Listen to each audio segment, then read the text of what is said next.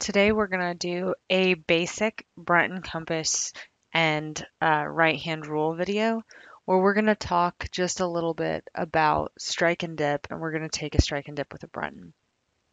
So the purpose of a Brunton in terms of strike and dip, what we're trying to record. So let's say that we've got a surface that we care about. We want to take an orientation on the surface of its strike and dip. So what we're actually doing is imagining what the intersection of a horizontal plane and our surface would be. So I told my students yesterday, imagine I set my cup of tea on the surface and the water is perfectly level. This is my horizontal surface. And where that horizontal surface intersects the surface I care about, this one, the orientation of that line is my strike. Then I need to measure my dip. So my dip is the difference between that horizontal plane and the plane I care about. Right? So it's how far below the horizontal plane the plane I care about is oriented. Now, when we write strike and dip, we write strike as an orientation between 0 and 360 degrees, or you might write it in quadrant notation. That would work too. And then we write dip as an amount between 0 and 90 degrees. Now, I am a real fan of including as much information as possible. So let's say that this line is trending, or the strike line is trending due north. And let's say that this is 35 degrees. If that's north, then this direction is to the east. You could write your strike and dip as 0, 0, 0, which is perfectly due north, comma, 35 degrees to the east. You could write north 0, east, 35 degrees to the east. But you'll also see sometimes people just write 0, 0, 0, 35. Now, the reason why they can do that is that they've used right hand rule. And so what happens in right hand rule is we don't include the orientation here because we're assuming that when we collected the orientation data, that the plane that we were interested in went down and to the right. So if I am a little person standing on my strike line and I am looking in the direction of strike, that my feet are slipping down under me to the right. That's what it would mean to record the rock in the right-hand rule. The problem is you can't just look at your Brunton and say, all right, this is the number I read for strike. My right hand is going down in this direction, so this is the number I'm going to record for dip. And the reason you can't do that is you have two ends on your compass, right? That there's a little north arrow and a little south arrow. So you can kind of take two approaches. You can either think it through at the beginning and go with right hand rule, or for my students, your professor might feel differently. I say just write down everything. Write down as much information as you can, because there's always also that chance that when you were in the field, you totally screwed up right hand rule and you're going to hate yourself when you get back home. So here's what I would do. I'm going to adjust this to look at my rock sample.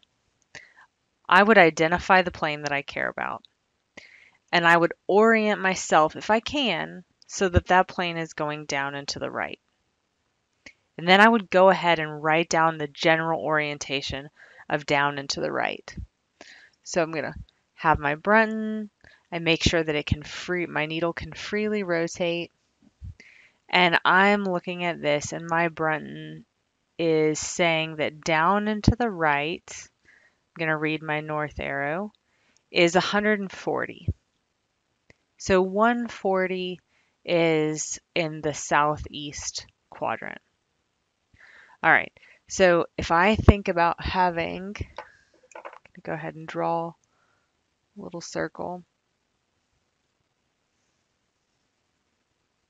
Southeast is down here. So I can go ahead and kind of draw in an estimation for strike. And I know if I want to go down and to the right, I need to be looking this way. I need to be looking to the northeast. So basically, when I look at my compass, when I read my number, I'm going to go ahead and make sure ahead of time that I'm writing down the northeast version of strike, not the southwest version of strike. That's going to help me make sure that I'm following the right hand rule. Okay, so let's take a strike and dip of this rock sample. I'm going to take my compass. I'm going to hold my compass in front of me. I understand that east and west are flipped on my compass. I can also hold it like this. It's totally up to however you feel comfortable doing it. You can fix your measurements either way.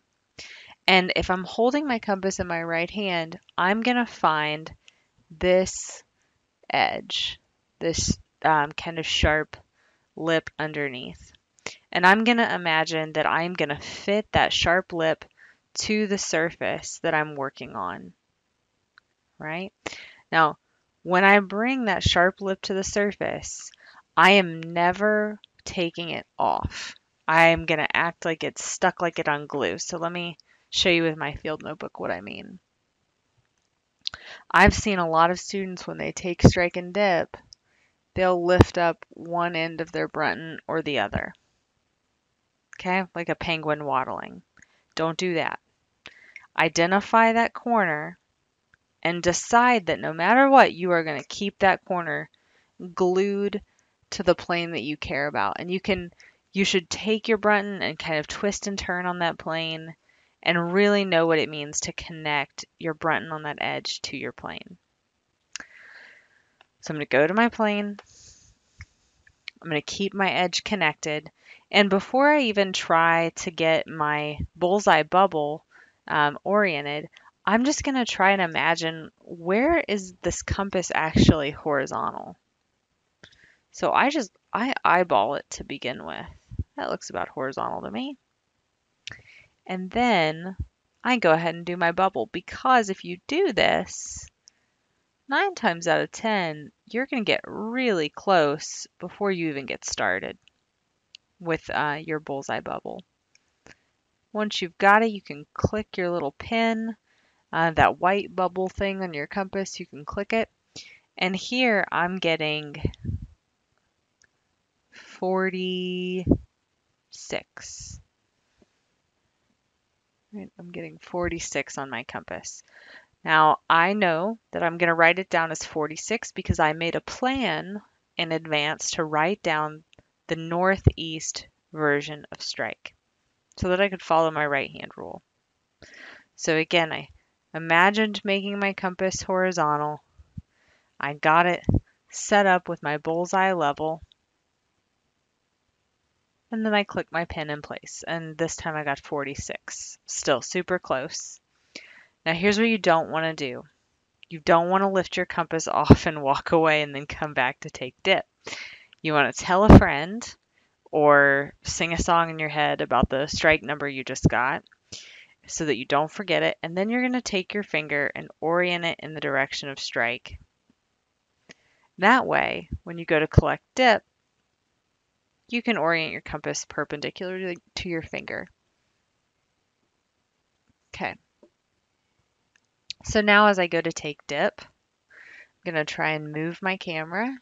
All right. As I go to take dip, I am now going to rotate my finger in the back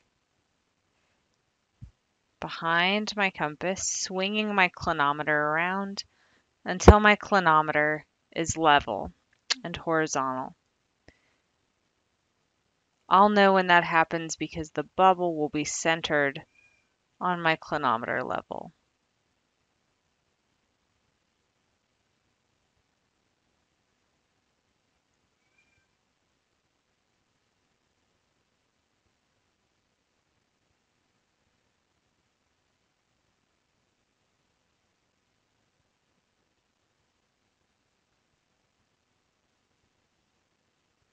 There we go.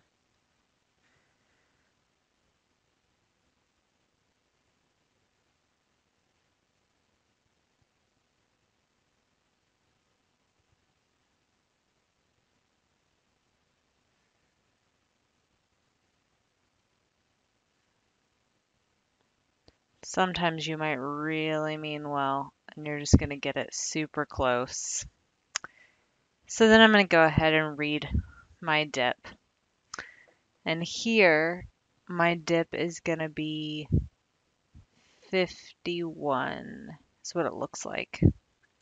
I am reading, I've got my little leg right here, my foot, that comes down and is attached to my clinometer. So that little foot, I look for the middle line, and the middle line lines up with 50, between 50 and 51. So that's my dip. So back on my paper, I'm going to write down my strike and dip. My strike was 0, 4, 6, comma, and my dip is going to be 51. Now that follows the right hand rule, but I could also write north 46, east 51 degrees to the southeast. And I know personally I'm going to feel a lot better about having more data. So that's how I take a strike and dip. Thanks.